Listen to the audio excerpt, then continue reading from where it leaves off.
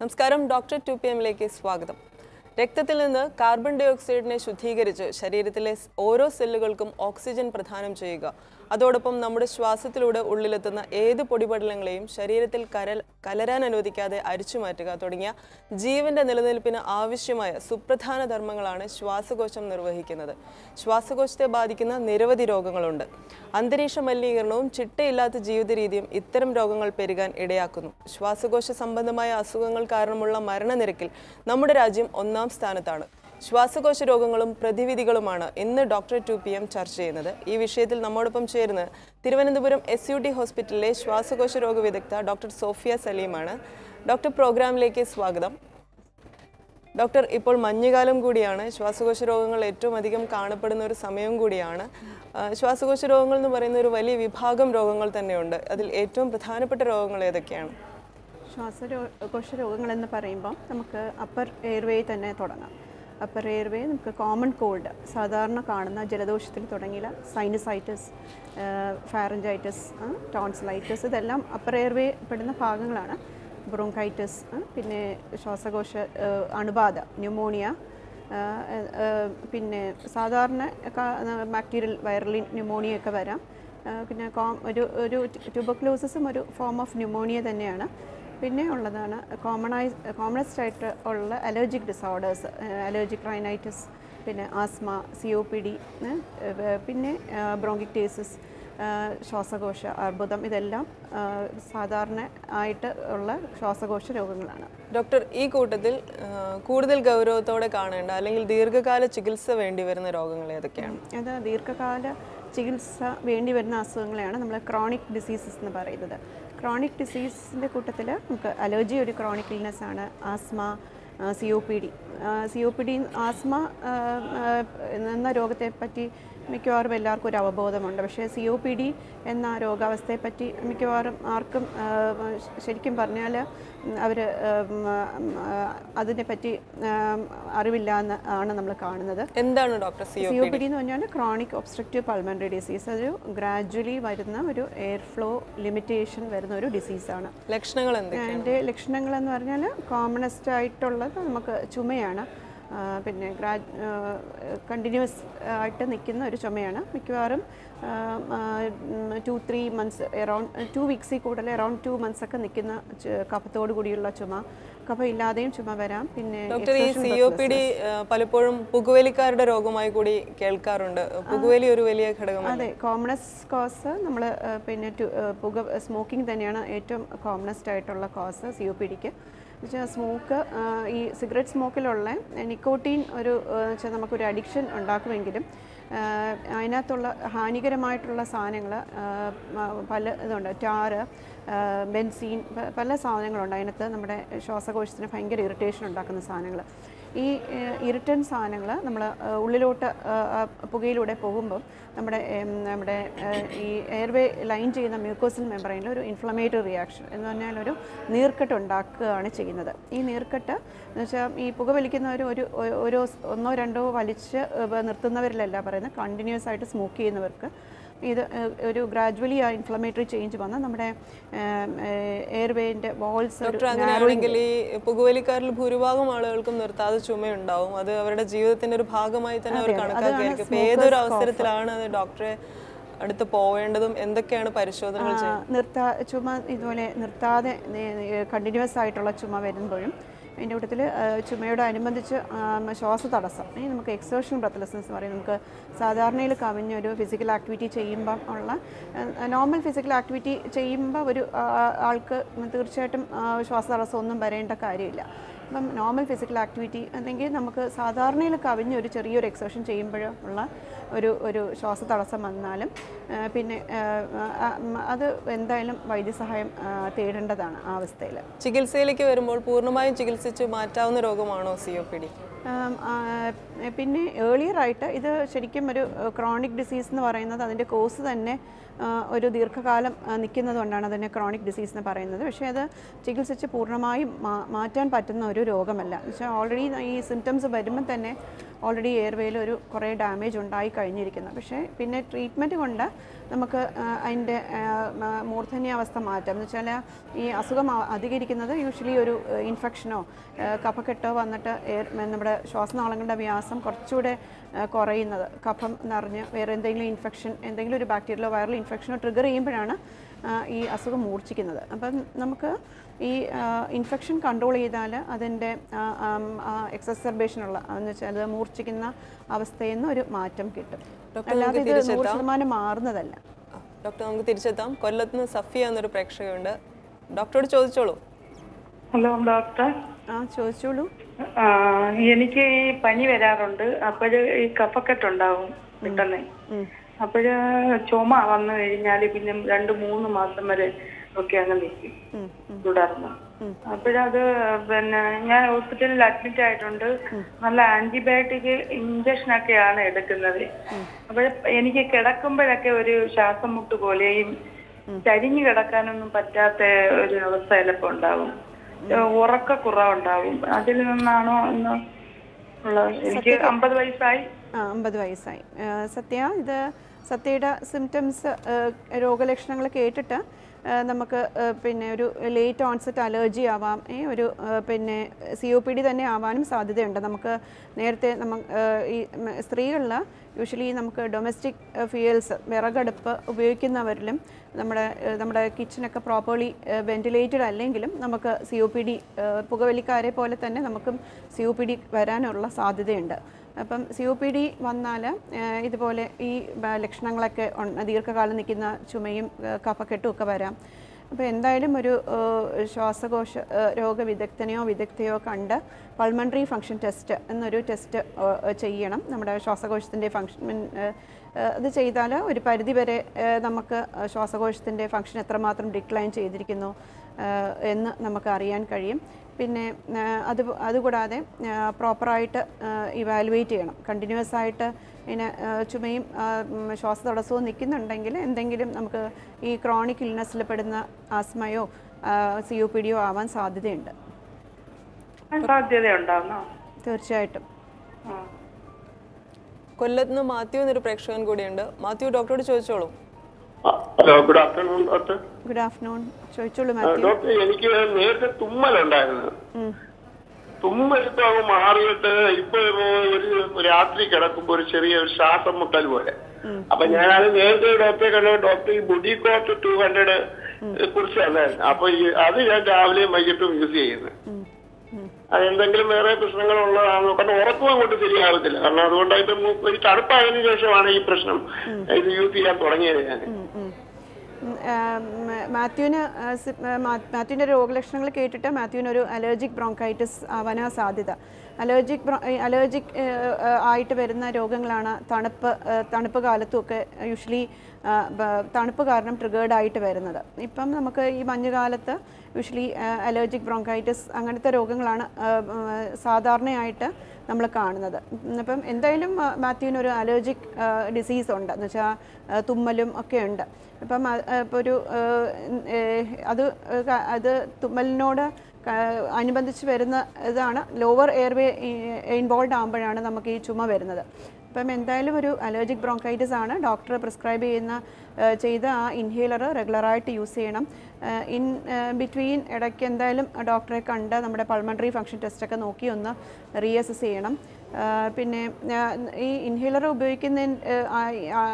നമ്മൾ പ്രിസ്ക്രൈബ് ചെയ്ത് കൊടുക്കുമ്പം ഒരു കാര്യം എന്ന് വെച്ചാൽ നമ്മൾ എല്ലാവർക്കും ഒരു ഫോൾസ് നോഷനുണ്ട് ഇൻഹേലേഴ്സ് എന്തോ സൈഡ് ഇഫക്റ്റ് ഉള്ള ഡ്രഗ്സൊക്കെയാണ്. അവർ മിക്കവാറും ആ സിംറ്റംസ് മാറുമ്പോൾ അവർ നിർത്തുകയാണ് ചെയ്യുക. പക്ഷേ ഈ ഇതെല്ലാം തെറ്റിദ്ധാരണകളാണ്. ശരിക്കും ഇൻഹേലേഴ്സ് ഒരു സേഫസ്റ്റ് ഗ്രൂപ്പ് ഓഫ് മെഡിക്കേഷൻസ് ആണ്. കാരണം നമ്മളൊരു ഗുളിക കഴിക്കുന്ന ഒരു ക്യാപ്സുൾ ആകുമ്പോൾ അതിനകത്തുള്ള ഗ്രാന്യൂൾ രൂപത്തിലായിരിക്കും വരുന്നത്. അത് നമ്മുടെ ആമാശയത്തിൽ ചെന്നിട്ട് പിന്നെ ബ്ലഡ് സ്ട്രീമിൽ അബ്സോർബ് ചെയ്തിട്ടാണ് എല്ലാ അവയവങ്ങൾക്കും പോകുന്നത്. ഇത് പക്ഷേ നമ്മളൊരു എയറോസോൾ രൂപത്തിലാണ് ഈ മരുന്ന്. അപ്പോൾ ഇൻഹേലേഴ്സിൽ. ഇപ്പോൾ എയറോസോൾ രൂപത്തിലാകുമ്പോൾ വളരെ ചെറിയ ഡോസിൽ മതി, മൈക്രോഗ്രാം ഡോസിലാണ് ഇതിനകത്തുള്ള മരുന്ന് ഇരിക്കുക. അതും നമ്മുടെ എയർവേയിൽ ഡയറക്റ്റായിട്ട് പോവുകയാണ്, മറ്റ് ഓർഗൻസിനെയൊക്കെ ബൈപ്പാസ് ചെയ്ത് എയർവേയിലോട്ട് പോവുകയാണ്. അപ്പം ഇതിന് കമ്പാരിറ്റീവ്ലി നമ്മുടെ ബാക്കി മരുന്നുകളെ അപേക്ഷിച്ച് നോക്കുമ്പം വളരെ താരതമ്യ സൈഡ് ഇഫക്ട്സ് തീരെ ഇല്ല എന്ന് പറയാം. അങ്ങനത്തെ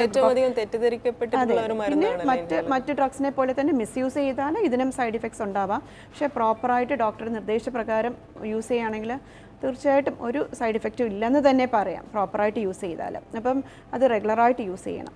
നന്ദി മാത്യു. നമുക്ക് തൃശ്ശൂരിൽ നിന്ന് ജിതിൻ എന്നൊരു പ്രേക്ഷകനുണ്ട്. ജിതിൻ ഡോക്ടറോട് ചോദിച്ചോളൂ. Hello, good afternoon. Good afternoon Jithin, പറഞ്ഞോളൂ. മാഡം, ഞാനൊരു അലർജി പേഷ്യന്റ് ആണെന്ന് എനിക്കറിയാം. എനിക്ക് തുമ്മലുണ്ട്. ഞാൻ ഇതിനു മുന്നേ ട്രീറ്റ്മെന്റ് എടുത്തിട്ടുണ്ട്.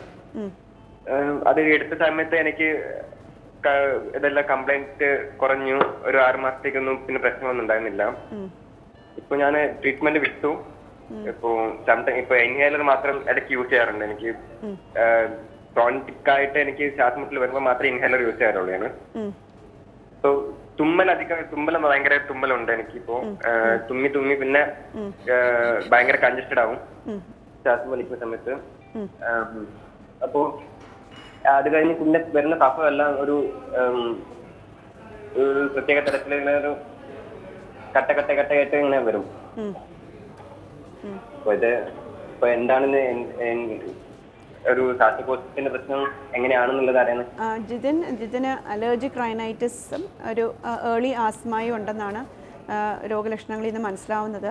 എന്തായാലും അലർജിക് തുമ്മലും പിന്നെ വെള്ളം മുക്കിയുന്ന വെള്ളമൊക്കെ വരുന്നത് ഇത് ശരിക്കും അലർജിക് റൈനൈറ്റിസ് എന്ന് പറയും. ഇത് അലർജിക് റൈനൈറ്റിസ് ഉള്ള വ്യക്തികൾക്ക് നമുക്ക് ആസ്മ ഒരു 30% വ്യക്തികൾക്ക് അലർജിക് റൈനൈറ്റിസ് ഉള്ളവർക്ക് ആസ്മ ഡെവലപ്പ് ചെയ്യാൻ സാധ്യതയുണ്ട്. എന്തായാലും ജിതിൻ്റെ സിംറ്റംസ് അനുസരിച്ച് ഒരു ഏർലി ആസ്മയും ഉണ്ട്. ഏർലിയറായിട്ട് നേരത്തെ ഇൻഹേലർ ഉപയോഗിച്ചിരുന്നു, ഇപ്പം നിർത്തി. പക്ഷേ ശരിക്കും നമുക്ക് തീർച്ചയായിട്ടും ഈ നേസൽ സ്പ്രേ ഉണ്ട്. നമുക്ക് ഈ ആൻറ്റി ഹിസ്റ്റമീൻസും നേസൽ ഡീകൺജസ്റ്റൻസും ഒക്കെ നമ്മൾ പ്രിസ്ക്രൈബ് ചെയ്യും. പക്ഷേ ഏറ്റവും ഫലപ്രദമായി കാണുന്നത് നമുക്ക് ഈ നമ്മുടെ ഇൻഹേലേഴ്സ് ഉപയോഗിക്കുന്ന പോലെ തന്നെ നേസൽ സ്പ്രേസ് ഉണ്ട്. നേസൽ സ്പ്രേ അത് എന്തായാലും ജിതിൻ്റെ ഡോക്ടറെയോ ഏതെങ്കിലും ഒരു ENT സ്പെഷ്യലിസ്റ്റിനെയോ തീർച്ചയായിട്ടും കാണണം. നന്ദി ജിതിൻ. ഡോക്ടർ, നമുക്ക് ഒരു ഇടവേളയ്ക്ക് സമയമായിരിക്കുന്നു. വളരെ വേഗം തിരിച്ചെത്താം.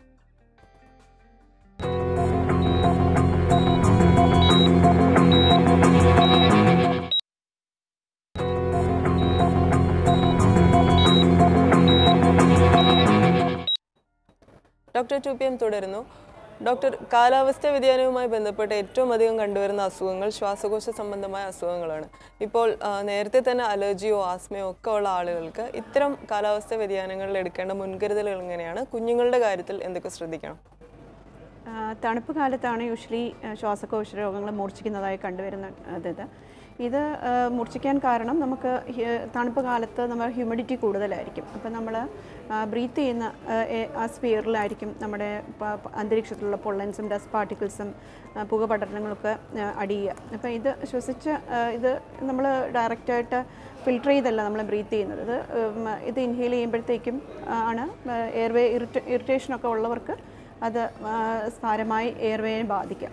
അപ്പം ഇത് നമുക്കുണ്ട്. ഇത് തണുപ്പ് സമയത്ത് ഉണ്ട്. അത് ഈ എയർവേ അലർജിയൊക്കെ ഉള്ളവർ, എയർവേ ഡിസീസൊക്കെ ഉള്ളവർ അതിന് വേണ്ടിയുള്ള പ്രതിരോധ മെഷേഴ്സൊക്കെ എടുക്കേണ്ടതാണ്.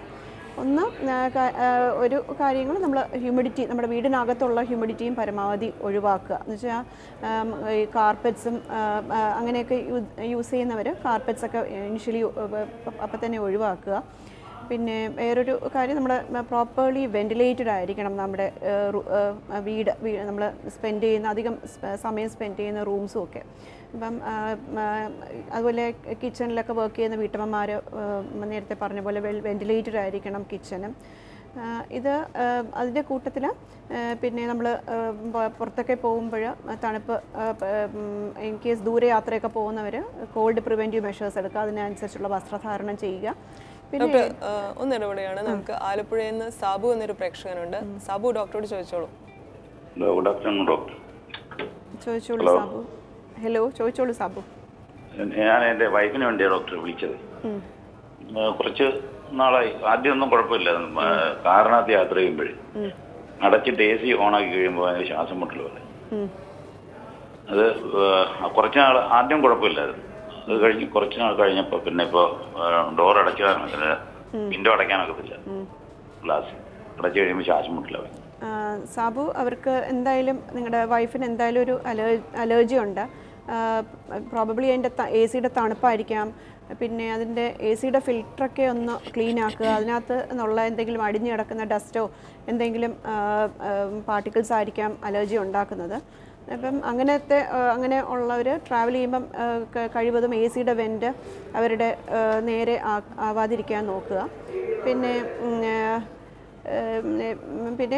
നമുക്ക് അല്ലാതെ നമുക്ക് ചെയ്യാൻ പറ്റുന്നത് വിൻഡോസ് തുറന്നിട്ടിട്ട് പോകുമ്പോഴും അതിനെക്കാട്ടി അലർജി ഉള്ളവർക്ക് അതിനെക്കാട്ടി ബുദ്ധിമുട്ടുണ്ടാക്കാൻ സാധ്യതയുണ്ട്. നന്ദി സാബു. ഒറ്റപ്പാലത്ത് നിന്ന് ബഷീർ എന്നൊരു പ്രേക്ഷകനുണ്ട്. ബഷീർ, ഡോക്ടറോട് ചോദിച്ചോളൂ. ഡോക്ടർ, ഞാൻ എൻ്റെ വൈഫിന് വേണ്ടിയിട്ടാണ് സംസാരിക്കുന്നത്. വൈഫ് ഒരു മാസമായിട്ട് ഇടയ്ക്ക് മൂക്കുന്ന ബ്ലഡ് കാണാം, ഇടയ്ക്ക് കാറി തുക്കുമ്പോൾ കുറച്ച് ബ്ലഡ് കാണാം.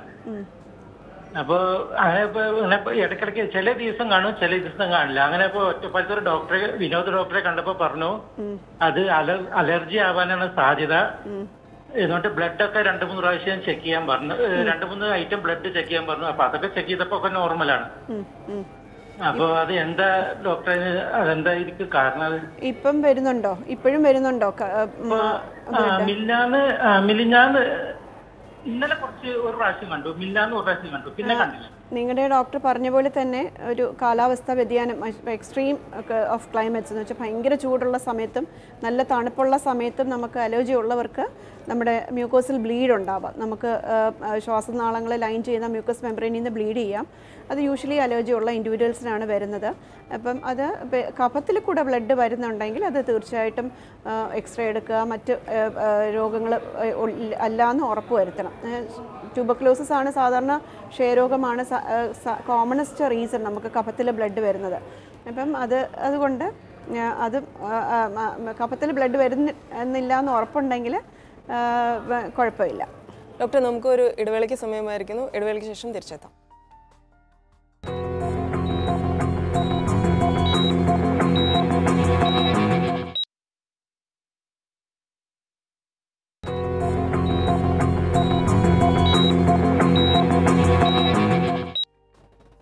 ഡോക്ടർ 2PM തുടർന്നു. ശ്വാസകോശ രോഗങ്ങളെക്കുറിച്ചാണ് നമ്മൾ സംസാരിക്കുന്നത്. ശ്വാസകോശത്തെ ബാധിക്കുന്ന അണുബാധകൾ, വൈറലായാലും ബാക്ടീരിയലായാലും അണുബാധകൾ വളരെ സാധാരണമായ ഒരു രോഗം കൂടിയാണ് മാം.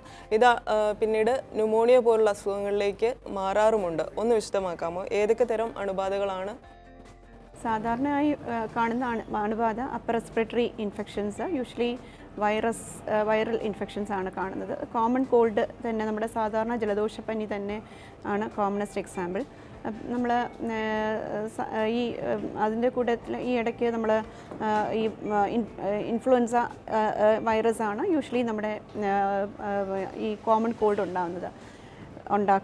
ഈ ഇൻഫ്ലുവൻസായി തന്നെ പല ഗ്രേഡ് ഉണ്ട്. എന്ന് വെച്ചാൽ സിവിയർ ഇൻഫ്ലുവൻസ ആണെന്ന് വെച്ചാൽ ഈ ഇടയ്ക്ക് വന്ന നമ്മൾ H1N1 ഇൻഫ്ലുവൻസ പനി, H1N1 ന്യൂമോണിയ ആക്കുന്നത് H1N1 വൈറൽ ഇൻഫെക്ഷൻസ് പ്രോപ്പറായിട്ട് ട്രീറ്റ് ചെയ്യാതെ വരുമ്പം അത് ശ്വാസകോശത്തെ ബാധിക്കുമ്പോഴാണ് H1N1 ന്യൂമോണിയ ആവുന്നത്. പിന്നെ